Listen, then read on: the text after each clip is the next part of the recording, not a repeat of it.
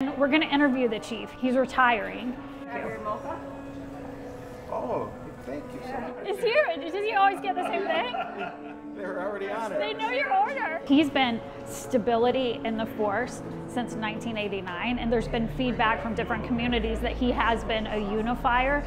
I think what makes this interview so personal to me is that it's outside of an office, it's in a Black-owned business, it's in a community center, and this city needs unity so bad. The state needs unity, and I just want to listen to him. This goes deep, your passion to unify. Where does that come from? It came from great parents who taught me at a very young age how important respect was. And that has resonated through my whole life.